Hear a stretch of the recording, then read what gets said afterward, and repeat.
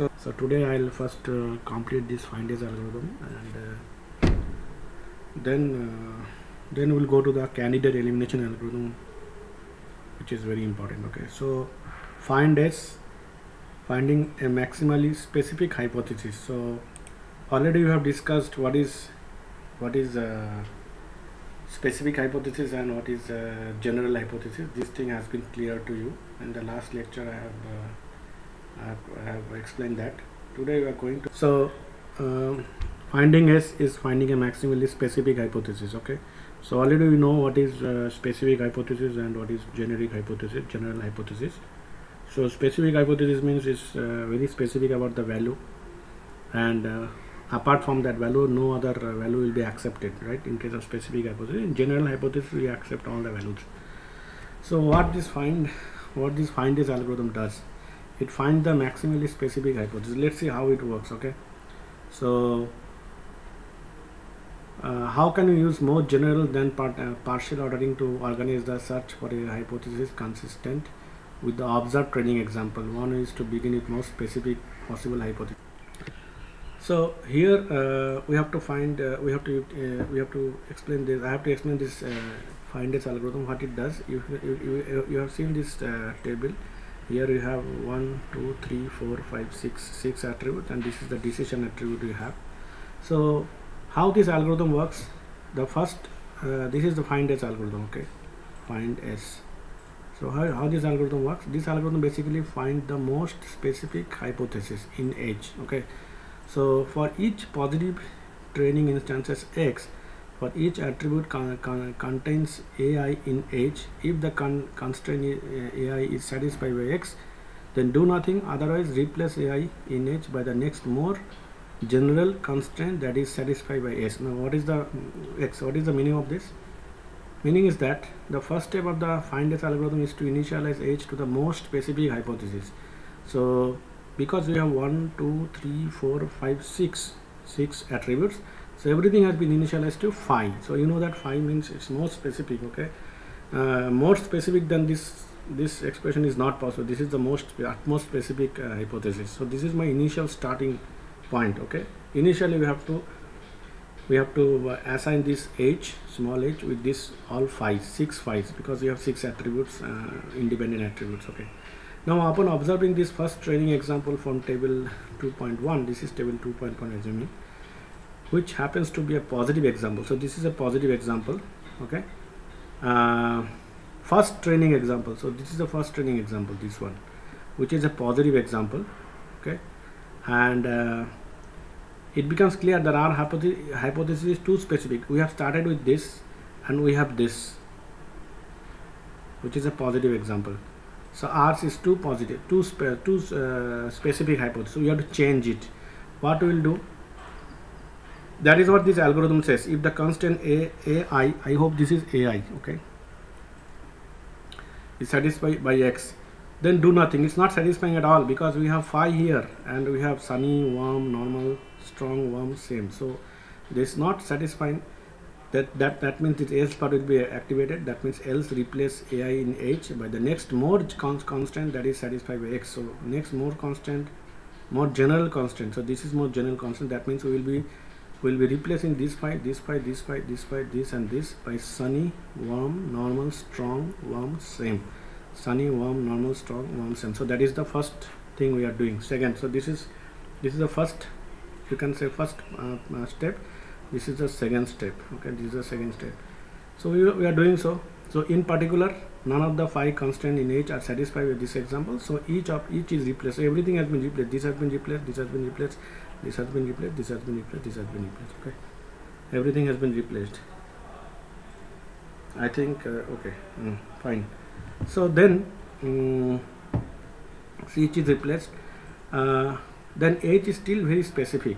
It asserts that all instances are negative except for the single positive training example you have observed. Okay, next the second training example. Let's take the second training example, students. So this is sunny, warm, high, strong, warm, same.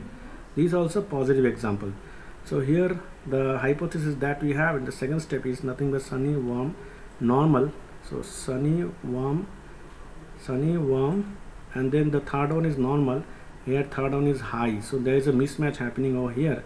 So what we will do, we will make it, there is a mismatch, so still very specific. Okay, so what we will do next with the second training example, also positive in this case. First we have to see whether it is positive or negative. If it is negative, then we won't consider it at all. If it is negative, we won't consider this at all. Okay, force the algorithm to further generalize H, this time substituting a question mark in the place of attribute value in H that not satisfied. So this high is not satisfying, this high is not satisfying, because sunny and warm is satisfying for the second instances.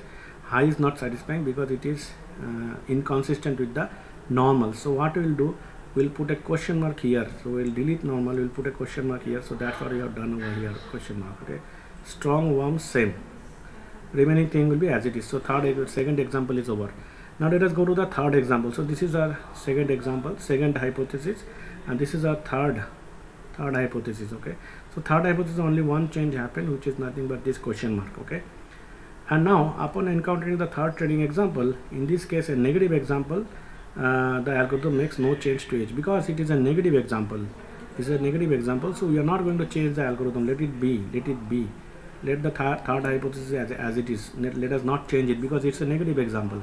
Only we will be concerned about the positive example. In case of find S algorithm students only, we are only concerned about positive. Negative example, whatever happening, we don't bother. Okay, so negative example is simply ignore. That is what it says.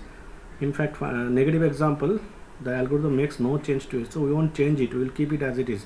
That means this is also fourth, this is third, sorry, this is third. So third and second both are equivalent. Okay, third and second both are equivalent.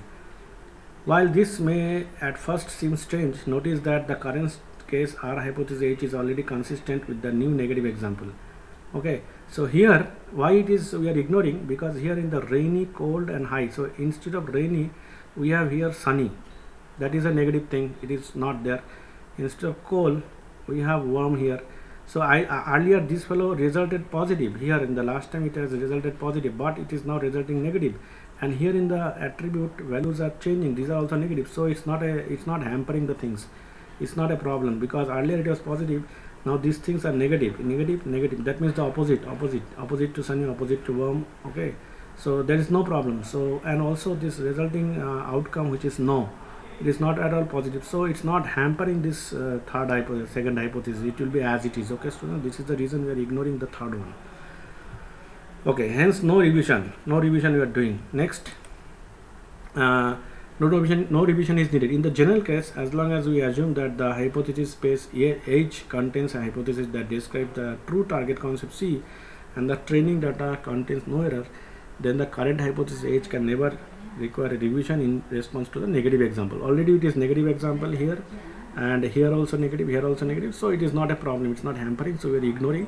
We are keeping the second hypothesis as third hypothesis, we are not changing anything. Okay, now what happens, now let us go to the fourth hypothesis.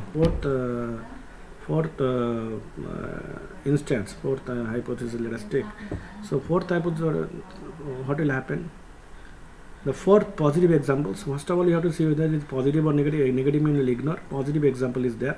So obviously if it is positive example, then you have to compare with this one, sunny, warm, question mark, strong, warm, same. So here you can write, this is the fourth one. So this is fourth one, this is fourth hypothesis, and this is second hypothesis, third one, which is nothing but it was sunny, warm, and then sunny, warm, question mark, strong, warm, same. Okay, question mark, strong, warm, and same. Okay, so this is the case. So here you see it is yes, so obviously we have to compare it. Only thing is that third one is question mark, here also question mark, sunny is as it is, warm is also as it is, here is strong, here it is warm, here it is cool, and okay, and then here it is same, here it is change. So these two are actually not matching, inconsistent, so we will make here question mark, here we will make question mark. That's all. This is the final result. So this is how find this algorithm works. Find this algorithm illustrated one by one, in which the more general than particular ordering can be used to organize the search for an acceptable hypothesis. Okay, so this is the final result, students, using find this algorithm. I hope you understood. Okay, now let me